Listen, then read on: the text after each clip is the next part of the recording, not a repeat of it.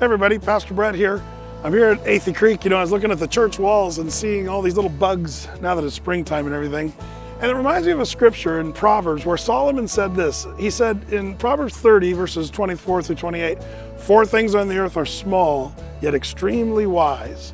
Ants are little creatures of little strength, yet they store up their food in the summer. Conies, or the rock badgers, are creatures of little power, yet they make their homes in the rocks. Locusts have no king, yet they advance together in ranks.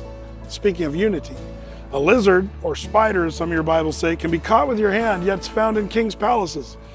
The ant speaks of being ready, the rock badger, protection, hiding in the rock, and all these little creatures speak of what you and I should be doing. Are the bugs smarter than we are? Maybe, but all I know is we can learn from these little fellers, and that's Brett's Bible Minute.